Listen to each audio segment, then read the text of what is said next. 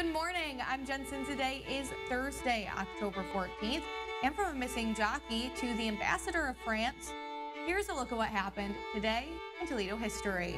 On October 14th, 1875, the Presbyterian Church in Perrysburg burned to the ground.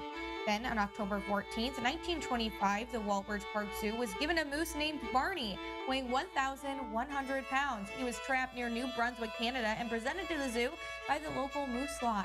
Then on October 14th, 1969, one of the first female jockeys in the nation, Toledo's Mary Bacon, was abducted after dawn at Pocono Downs racetrack in New York. She was later released unharmed. And finally, on October 14th, 1981, Toledo native Evan Galbraith was nominated by President Ronald Reagan as ambassador to France.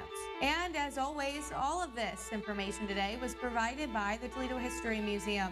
I'm Jensen, and that's a look at what happened today in Toledo history.